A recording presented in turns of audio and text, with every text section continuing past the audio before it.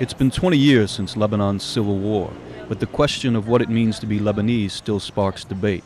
Science may now be helping settle it. Lebanon is part of the Arab world, but we're not Arab. Lebanese origins? They're Phoenicians. We're not Arab. I don't think we're Arabs. We're Lebanese and that's it. We're Lebanese at the end of the day. Whether we have Phoenician or Arab origins, we live on this land and our grandparents live on this land. We have to love it and commit ourselves to it. The debate goes back to the early 20th century. That's when Lebanon's largest Christian population, the Maronites, claimed links with the Phoenicians, ancient maritime traders from the same region. Christians wanted to distinguish themselves from Muslims claiming to be of Arab origin. These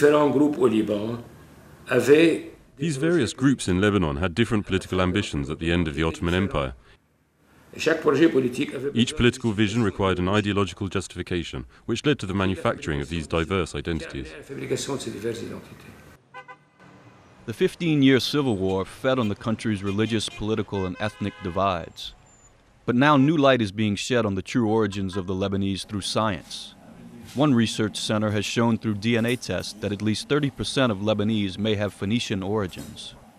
La science, elle nous indique que Science tells us that whether we're Muslim or Christian, no matter which religion we are or which region we come from, we can be Phoenician. There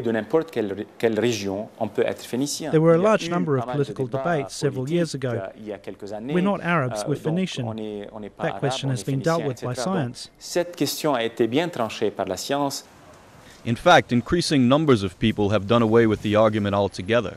Many now simply refer to themselves as Lebanese.